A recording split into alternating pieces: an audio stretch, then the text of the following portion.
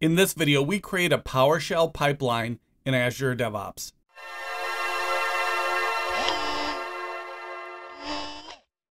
Hello everyone, I'm Travis and welcome to my channel. This video picks up where the last one in this series left off.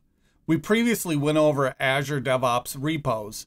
Check out the last couple videos if you haven't seen them yet. In this video, we set up an Azure DevOps pipeline that runs a PowerShell script and PowerShell inline commands. Before we get started, please like, subscribe to the channel, and click the bell icon for notifications of new content, and share with your friends. Become a member if you're so inclined, and check out my courses on Azure Virtual Desktop and hybrid Azure AD identities at udemy.com. The links are below. And as always, your support is appreciated. An Azure DevOps pipeline is a type of automation that supports continuously building, testing, and deploying to the cloud. It's extensible and supports multiple languages and platforms. It's a flexible automation solution for applications and infrastructure as code that fits within the Azure DevOps ecosystem. This video starts with creating a pipeline and then moves on to setting up simple PowerShell examples to highlight the basics of creating and modifying a pipeline. We go over running PowerShell inline commands and scripts, as well as using variables in the pipeline. The best way to understand a pipeline is to see it in action. Let's get started. We'll start by going into the repo set up in a previous video. A link should be on your screen to that video. We just need a basic repo. We're going to add a new file called PowerShell.ps1 to the dev branch.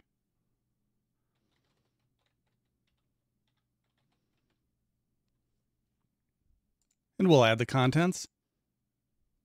This is a simple script that accepts an input parameter and returns that as a message. It has a default hello world message. This is simply to test the functionality. Save it and commit the file and push it to the DevOps repository.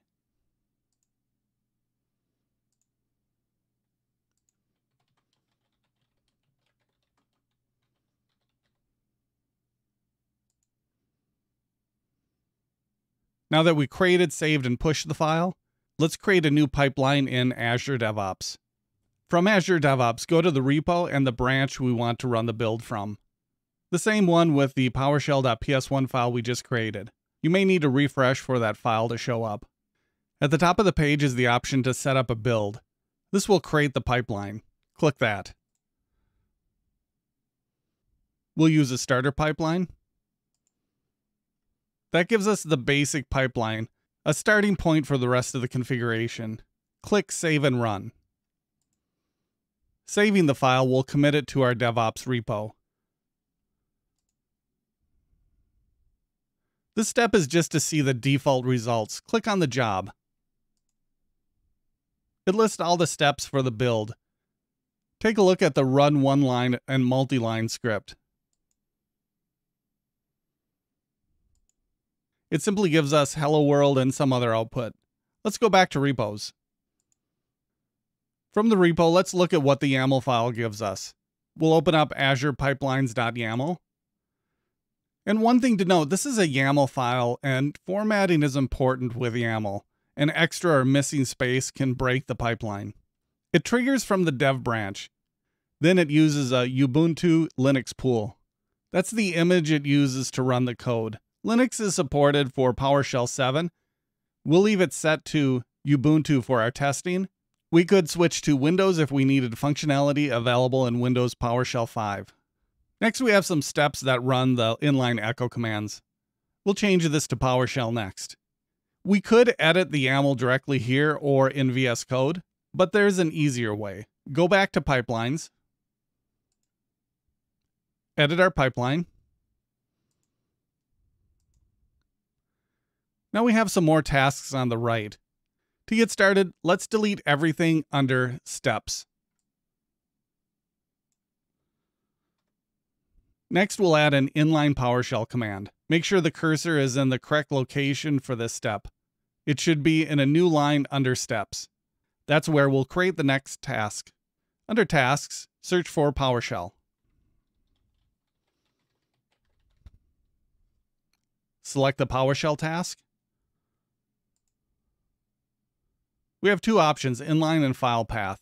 Select inline for this example. This will simply run lines of commands. Let's update it to indicate it's coming from the inline script.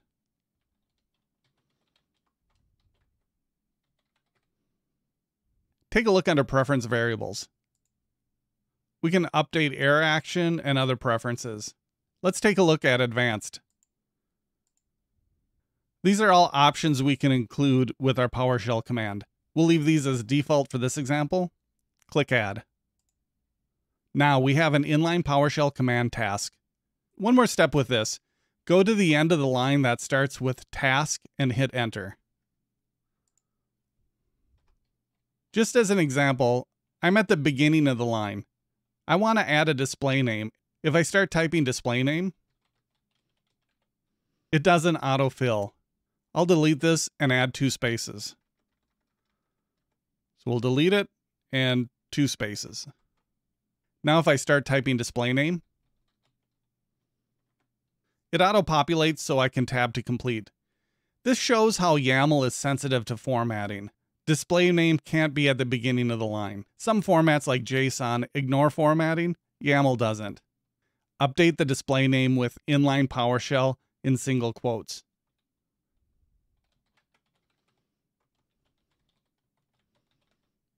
That gives it a more descriptive name. Next, we'll add the PowerShell Script task. Move the cursor to the bottom of the YAML file on a new line.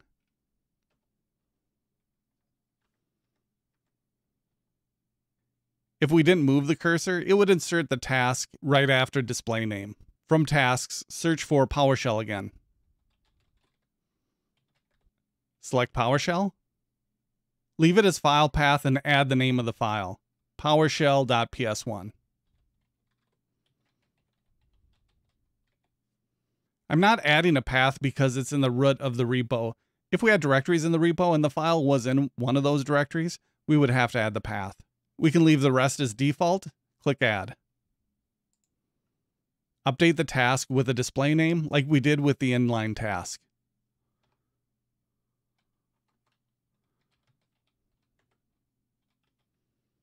We'll give it the name PowerShell Script.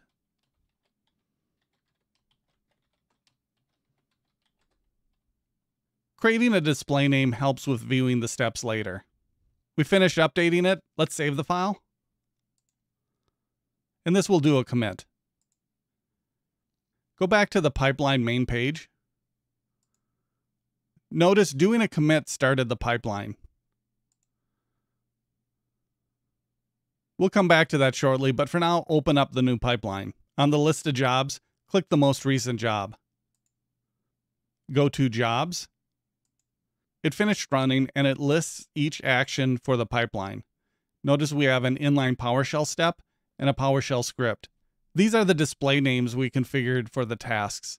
Adding a display name makes it easier to view the tasks and troubleshoot if something goes wrong. Let's look at the inline PowerShell task.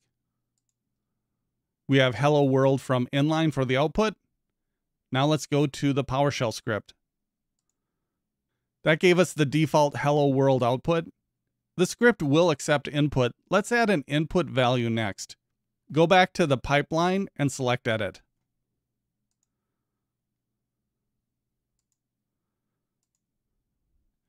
We can update the message for the PowerShell script task by adding an argument. So under File Path,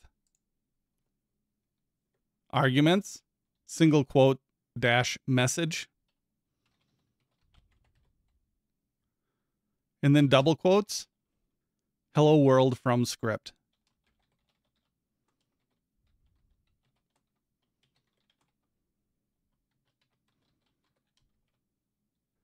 What this will do is run the PowerShell.ps1 file, passing in the argument for message, Hello World from script. That input would then be converted to output with the write output command. And that will work, but let's take this a step further. We can add variables to a pipeline and use them in the tasks. Go to the space right above steps and add a couple lines.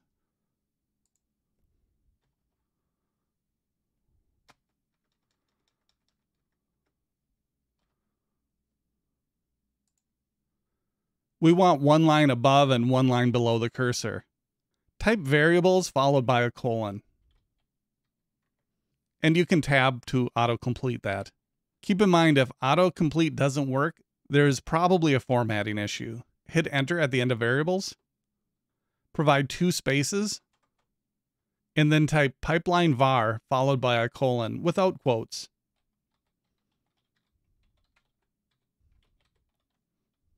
This is the name of the variable we'll reference later. Add a space after the colon. Add the new message in single quotes.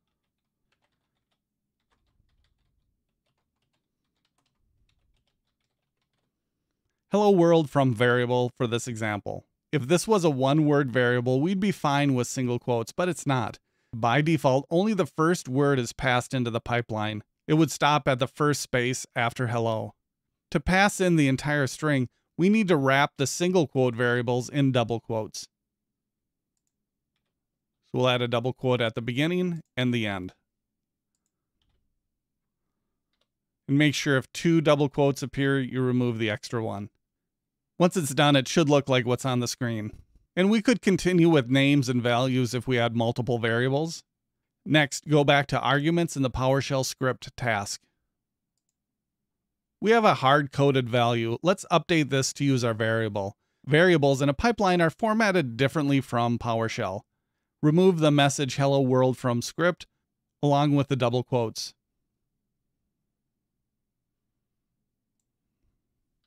Replace that with $, and then the variable name in parentheses. So pipeline var.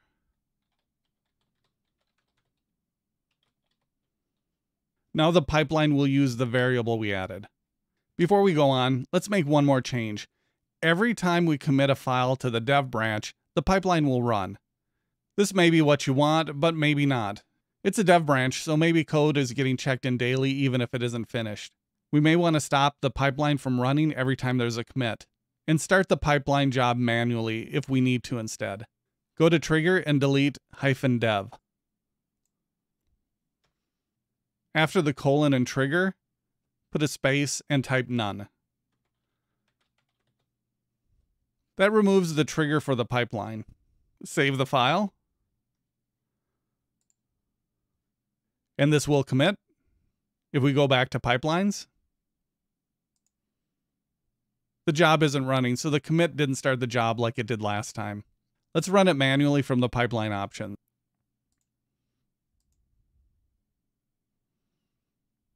Make sure we're on the correct branch, and run. And we can go to the job and see it run. It'll take it a few seconds to start. We'll wait for it to finish. Once finished, go to the PowerShell Script task. There's the phrase we passed in, hello world from variable. If you only see hello, verify the variable is wrapped in single and double quotes. That is how to create a PowerShell inline and script task, modify the trigger, and create variables in an Azure DevOps pipeline. I hope this helps you better understand what DevOps pipelines can do and how to get started with them. Please don't forget to like and subscribe, and thanks for watching.